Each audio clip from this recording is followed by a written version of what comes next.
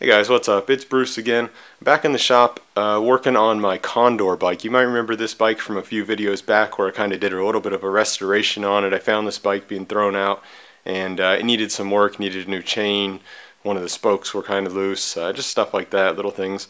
Got it going, and I've been riding it actually most days to work and back, so it's been working really good for me. But as I've been riding it, I've started to notice that I didn't really like the drop bars on it. The reason why is, well, I just find myself on the tops 90% of the time. And that's probably partly because the bike frame is actually at least one size too big for me. So I got to thinking, like, why do I even have drop bars on this bike, being that I'm on the tops most of the time? I should just switch it to regular flat bars where I can at least get to the brakes pretty quickly. So that's why I'm here today. I'm going to go ahead and try to convert this bike from a drop bar bike to a flat bar bike. Now, to convert this bike to a flat bar should be pretty easy. Partly because the shifter is on the down tube, so I don't have to worry about adding a shifter to the new flat bar. All I have to do is just the brakes. I think I'm going to go ahead and take the cables and the cable housings and keep them with the bar in case I want to use this bar and lever set for another bike. And I'll put new cables and cable housing with the new handlebar.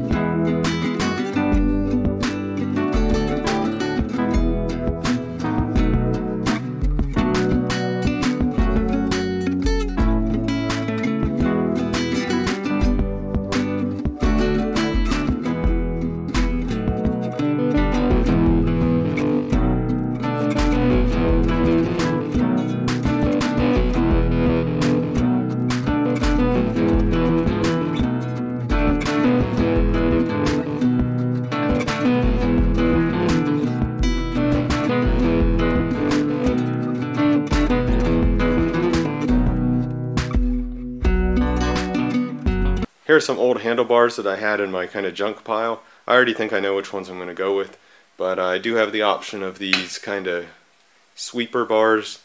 I don't think I'm going to use those. I have this old mountain bike bar. I don't know how wide it is. Maybe it's like 640, something like that. I have this really tiny one. It's probably like 400 millimeters wide. 420, I don't know.